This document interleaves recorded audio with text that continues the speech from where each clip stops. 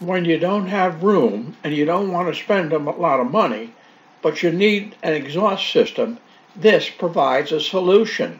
I made this thing out of cardboard and some exhaust tubing, the plastic exhaust tubing you get the model of the building supply. I put this in a holder here. It's very simple. I built this as a mock-up, but it works so well I've never gotten around to changing it. What you see here is me using this in the middle of the family room because that's the only place I can work. And Christmas time, I'm shoved out of the way. So what do we have? What did I make it out of?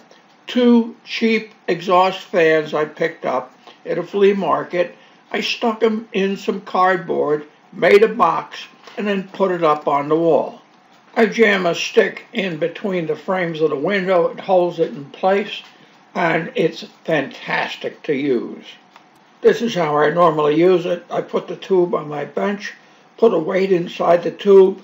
I can move it around. I use it for many things. One of my favorite is to use it when I solder. I put it right next to my soldering area. I don't have any fumes whatsoever. Talk about working in a well-ventilated place, out it goes.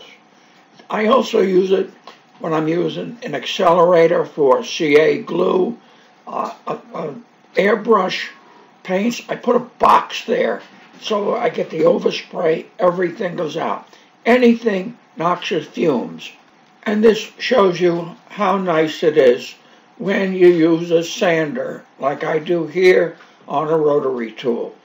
I'm sanding some styrofoam, and that stuff generally makes a mess. But you can see I put the tube next to it in the holder.